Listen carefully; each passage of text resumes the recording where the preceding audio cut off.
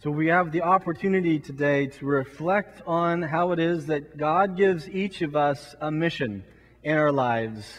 And based on our gifts and talents, Jesus sends us forth on mission.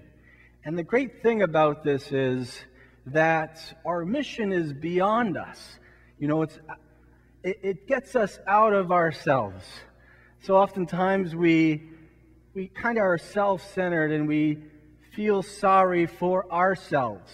Or we look at someone else's mission and wish that we had that mission or that whatever, and we become jealous. But Jesus reminds us that each of us have gifts and talents to be about our mission. Isn't that great? God has blessed each and every one of us with gifts and talents that can make this world a better place. And oftentimes we don't see it in ourselves. Right? Just like that first reading of Amos. He didn't think he had any gifts and talents other than to be a dresser of sycamores and to be a shepherd. Yet God was sending him out to make this world a better place, to do the important things, to have the right priorities. He was a prophet, and he was to bring that good news to help others, that good news to be about the mission of God. What an important message for all of us, that we are to discern the particularities of each of our mission, but sort of general idea of being on mission is constitutive, or each of us have that. Each of us have a mission in our lives. And the success of that mission is not our own. In that second reading, it so beautifully talked about how Jesus, how it is not just our own, but it's the mission of Christ. And it's ultimately God's victory that we celebrate. Not our own victories, and in some ways not our own failures, but we're simply witnesses to Christ who has sent us on mission. That God has given us these gifts and talents, and all we can do is what's in front of us. All we can do is what we can do, and we strive to do our best. Sort of an enemy of this, or something that works against this sometimes, and this comes about, this sort of story or this idea came about as I was watching television.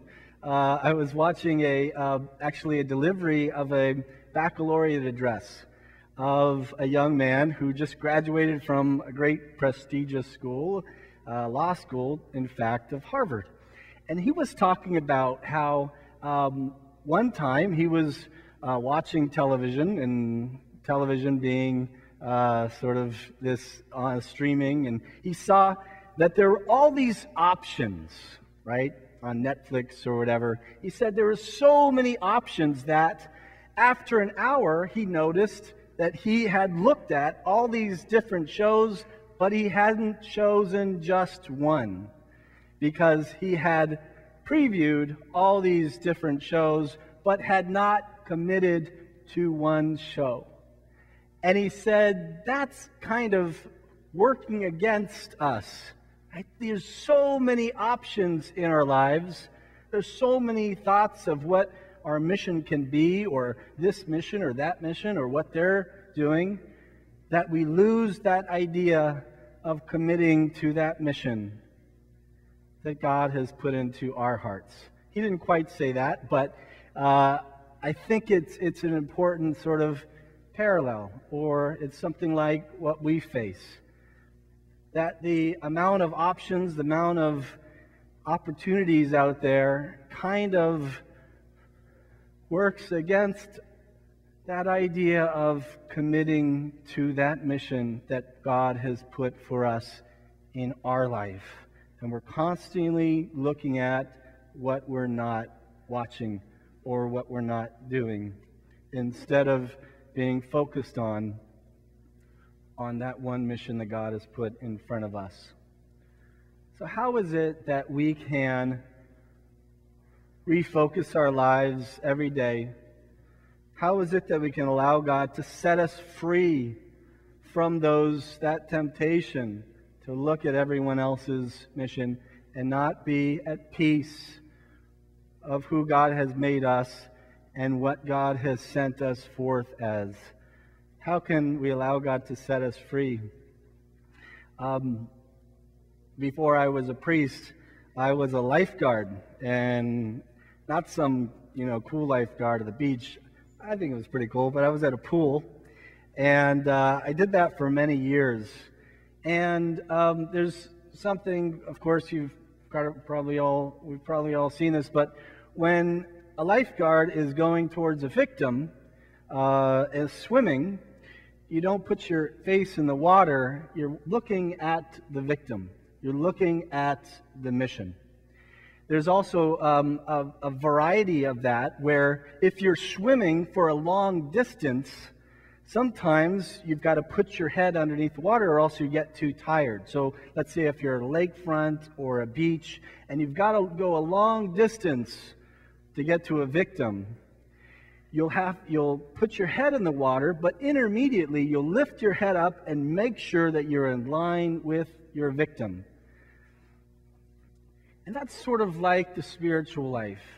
We've got to put our head down into the midst of life, but every now and again we've got to pick our head up and make sure we're in line with our mission in life, and then put our head back down. And I think that's prayer.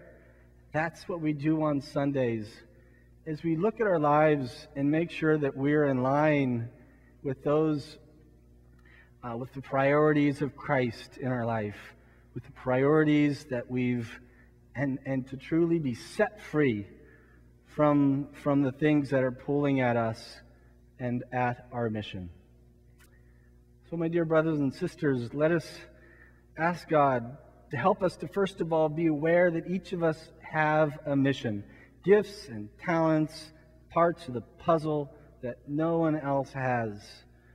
And then to continue to align ourselves with that mission of Jesus, realizing that it's not about us, it's about the mission of Jesus. And that sets us free from feeling sorry for ourselves, sets us free to love and to be committed to the places that God has invited us to be committed to. My dear brothers and sisters, let us allow the Holy Spirit to remind us of our gifts and talents, and that we might be that sort of person who helps others, to help them to know that they have gifts and talents that the world needs as well, that the Holy Spirit might work through us to inspire and guide them to that awareness as well.